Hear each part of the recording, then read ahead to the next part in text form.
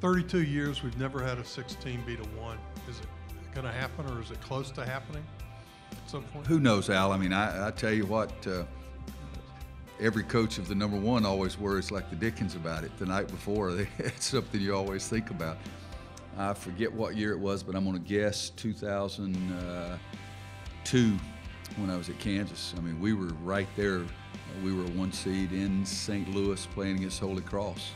And Kirk Heinrich got hurt during the course of the game, and we were right there starting to make history. And but the kids made some big plays down the stretch, and we ended up winning the game. But yeah, I'd say it's probably going to happen. Let's just, the way I look at it, if I'm a 1 seed, let's just put it off for another year. If I were a 2 seed, I wouldn't care. Probably happy. Get it out of my way.